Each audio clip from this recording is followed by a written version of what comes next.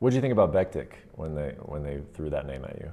Honestly, it wasn't a guy that I had in mind when I was, kind of visualizing like who will I be fighting next and, how I'm gonna climb the rankings and whatnot. But when they offered Bektic, that was really, got me really excited because he's a gamer, man. He comes hard, he comes forward, and for a long time he was a guy that people looked at and like, this guy could be a future title contender, future champion, and he definitely brings it. He's had a few tough losses, obviously, to good guys, Josh Emmett, Darren Elkins recently, and but that doesn't take anything away from the guy, and I'm expecting the best Mirsad Bektic there is. So I can't wait to go out there and obviously beat him and get my hand raised and move myself up the rankings. Are you looking for anything in particular out of your matchups at this point? Like, is it just a number, or is it like in this case, you say that the guy is still tough even though he's had a couple losses? Like, what do you want most out of a matchup right now? For me, I want exciting fights. I get the rankings. Obviously, I'm super excited. This is my opportunity to make it into the rankings. In the top 15 in the world. It's always been a goal of mine. The overall goal is obviously to be the champion.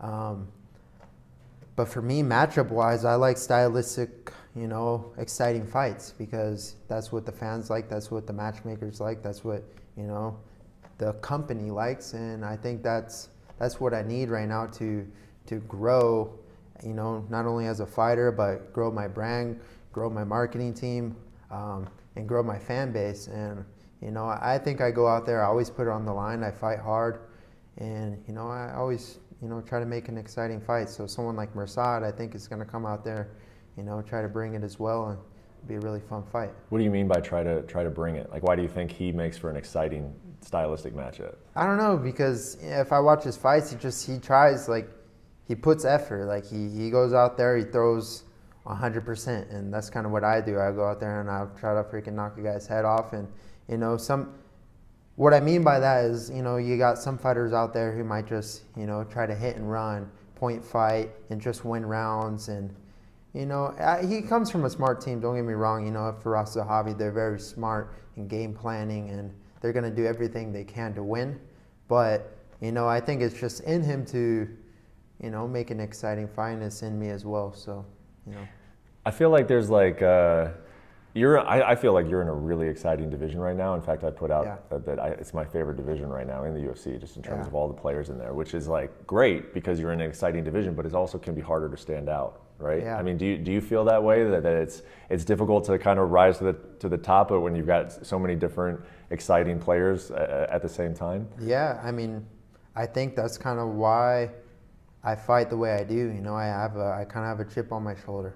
I feel like every time I fight, like I'm fighting to earn some respect. I'm not saying I feel disrespected, but I sometimes feel I get overlooked. And, it's not a bad thing. I'm going to fly under the radar and, keep getting W's. But I think it's time, I think time people, tune into Dan Ige and, see what I'm about. I'm not just a manager. I'm a badass fighter as well. And, I want to show the world that, I'm, champion mentality, and I can do it.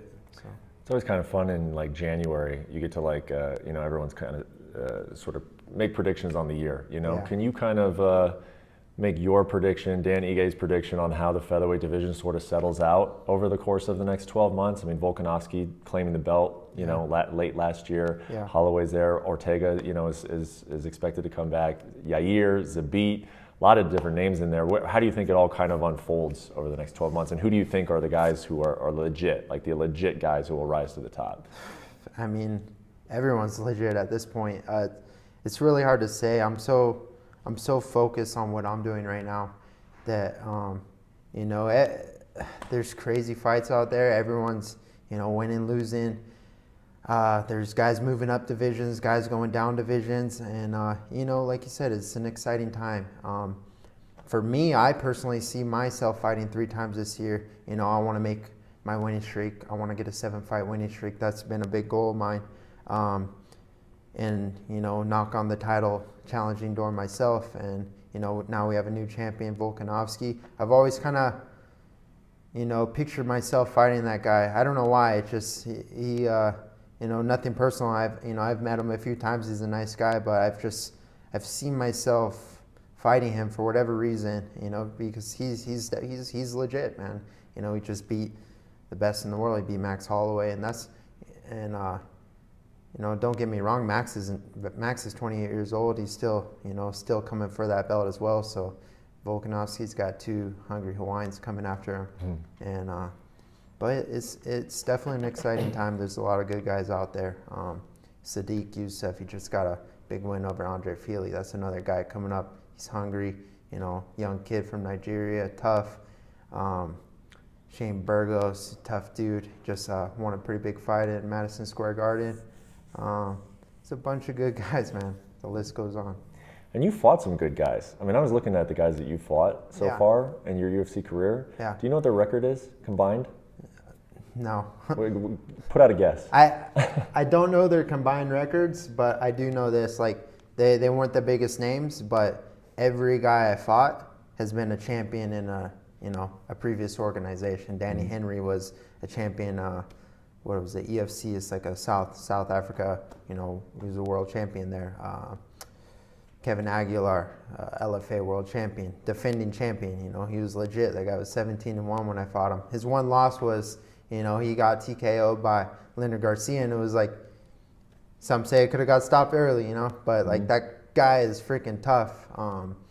Jordan Griffin, King of the Cage champion. I think he was a 2-division champion, King of the Cage, and Julio Arce, obviously, he beat me in my debut, but he was a champion as well. And every guy I fought has been a champion, so, I'm not getting easy fights around here. Yeah, what do you chalk that up to?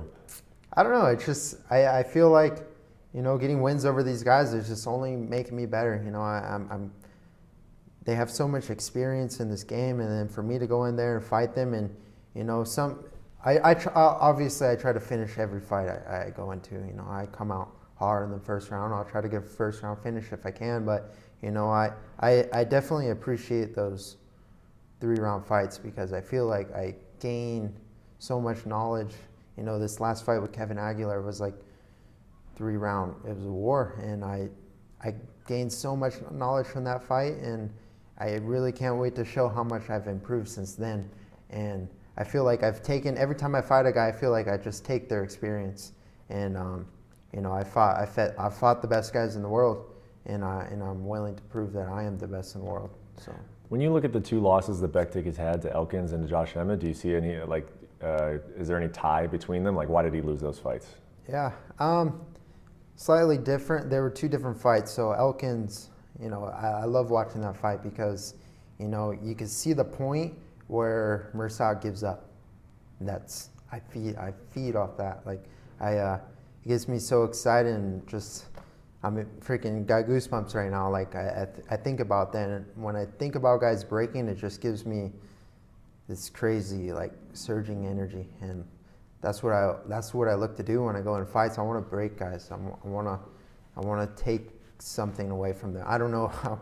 I want to say I want to take their soul. Like, I really feel it, and I want to demoralize someone. I want to embarrass them. That's what I do when I try to fight. Obviously, knockouts are nice, chokes are nice, but I want to demoralize, my opponent when he steps in front of me. So definitely see that in Mirsad.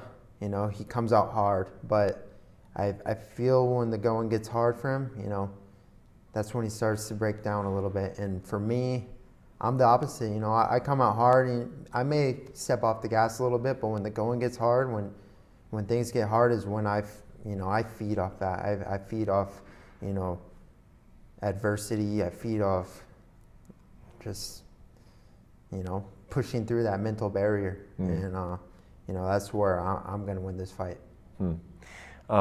You talked about, some of the time that you've had in between fights, and it allowed you to get better. And I've seen you at some different gyms. It seems like you've had some different training opportunities. Yeah. What has the last 6 months been like, just in terms of your growth and where you've gotten some of those opportunities to get work in? Yeah, I mean, it's crazy how fast time has passed by. I was expecting to fight one more time last year, but in the meantime, I I didn't take a break. You know, I was traveling, you know, working with different gyms, different fighters. Obviously, with my management career, I was out in Abu Dhabi helping Khabib get ready for his fight. I went out to AKA, helped him for a little bit. Just being around these guys, high-level guys, you know, learning from them, watching, you know, guys like Khabib or Justin Gaethje or Frankie Edgar or Kamaru Usman, and just how they prepare and how they prepare mentally. And I feel like I take that all in. I observe everything, you know, all the way leading up to the fight, and how they, you know, how each guy is fight week, how do they prepare mentally. And I kind of take little things here and there, and I you know, develop myself. And so I've grown a tremendous amount, you know, from my last fight, you know, in the past 8 months. You know, I just can't wait to show it. I'm super excited. You got anything good behind the scenes from any of those guys that you just mentioned? I mean, people ask me about you know, some things that happen that fans or, you know, cameras don't catch, and you're around these guys. You know, I mean, is there anything that sticks out about any of those guys that you just mentioned? Well, I mean, Khabib's a guy, like, for sure, like, it's one of the biggest role models, you know, in my life, especially. And, you know, he's a guy that I could say, truly, I could say this, that he never changed. You know, money didn't change him. The belt and money will change a lot of people. And that's one guy, he's the same guy from when I first ever met him. Like, I met him maybe 4 years ago. I didn't know him, but we were at Ali's house, and he just came up to me. He's like, "Where are you from?" And I told him I was from Hawaii, and then he just picked up a single leg, and we started wrestling in the parking lot. He was a super, you know, it was kind of scary, but it was cool. We wrestled, and then we just became friends. And, you know, he's the same guy then that he is now, and now he's, you know, he's got obviously millions of dollars. He's a champion, but he's a man of, you know, he has a heart of gold, dude. And he won't go out and tell people this, but, like, I've seen him, you know, just give money to charities, build wells in Africa. And it's not like, you know, he doesn't do it for the clout. He's just out there to do it for the, you know, his own heart, and, you know, God willing that, you know, he's blessed, man. And he's definitely a guy I look up to a lot. And Usman too. Usman's a really, you know, class act guy, and definitely a, you know, amazing champion. You know, he's not out there. I feel like nowadays everyone's so into the trash talk, and, you know, just smashing each other and trashing each other. And it's kind of what it's turned into. But, you know, there's still good guys out there that, you know, could be good leaders, and, you know, someone else that role models that, you know, people could look up to, and, you know, they deserve to be champions. So. Well, that actually feeds into my last question, and not necessarily a trash talk question, but you go into Houston and you beat Mirsad. Should we expect you to have a name on your mind, or is it just next up? I mean, at this point, yeah. I have a tough fight in front of me, and I just want to keep moving up. You know, I want to move towards that goal of mine. I want to win 3 times. You know, and I feel like a 7-fight win streak, 8-fight win streak is really hard to deny. You know, to get that belt. You know, the one guy I want right now is Volkanovski. He has the belt. I have to earn it though, and so it really doesn't matter who I fight at this point. You know, aside from marketing and, you know, trash talk and making big fights, I need W's. That's what it comes down to, and those W's are what's going to earn me a title shot. Thanks for watching ESPN on YouTube. For more sports and analysis, download the ESPN app, and for live streaming and special content, subscribe to ESPN+.